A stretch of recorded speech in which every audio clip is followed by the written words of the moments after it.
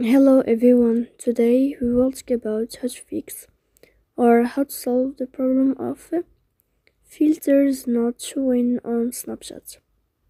To know how to fix or how to solve the problem of filters not showing on Snapchat, you should just go to settings. In the first you can go to the window of apps and you can click on Snapchat.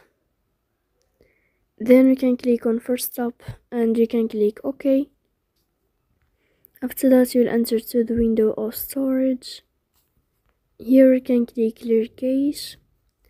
Don't click clear data because that can cause the errors or can delete your account.